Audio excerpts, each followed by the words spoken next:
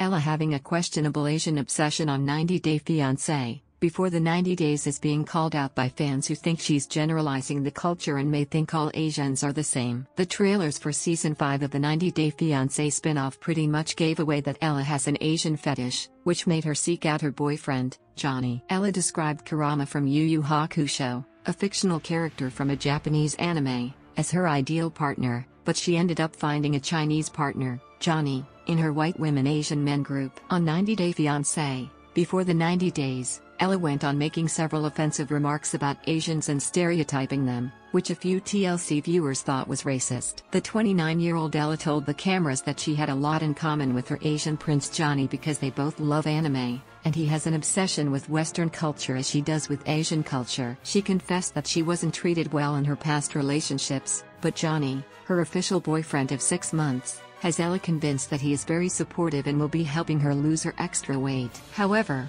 while Ella explained that Johnny would be cooking for her, she exclaimed, "We've talked about healthier meals. He's gonna do the cooking. I mean, he's Asian, so it's friggin' healthy." Later, when Ella, who's being compared to Devin Clegg, joined her friends for a meal, where she mocked Corby for having married a Thai man, Ella pointed out how Corby married an Asian man when she doesn't even like anime and that she told her, "Dude, you don't like Asian. That's my thing," after her marriage. Moreover, Ella also kept referring to her ex-boyfriend as the Indian guy. As Twitter user at Alexis_tweets pointed out, Ella, Indian guy has a name, or you can at least refer to him as my/the ex. A tweet from at Only Here to tweet read, "I'm pretty sure if you replace Johnny with another random Asian dude, Ella wouldn't notice the difference. She's in love with her Asian fetish, not the person who Johnny is." Besides the generalization of the Asian culture, Ella also seems to have displeased a set of TLC viewers by giving away too much information about her sex life with Johnny. The graphic details of Ella using her toys and how she had a vibrator collection to match her dragon collection could have been left out,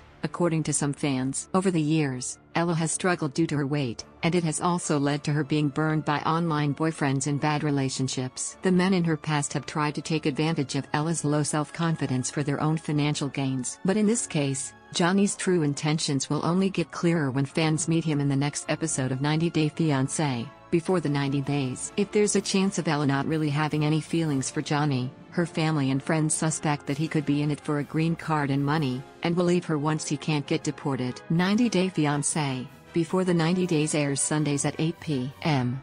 EST on TLC sources, at Alexis_tweets/Twitter, at Only Here to tweets/Twitter.